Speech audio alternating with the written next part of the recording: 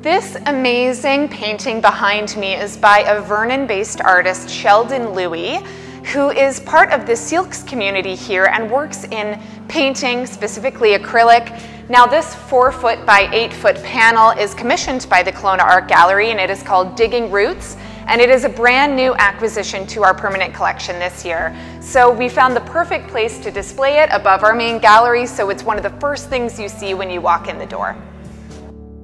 My name's Christine May, and I'm curator here at the gallery, and I'm very proud to be able to introduce this new work by Sheldon Louis.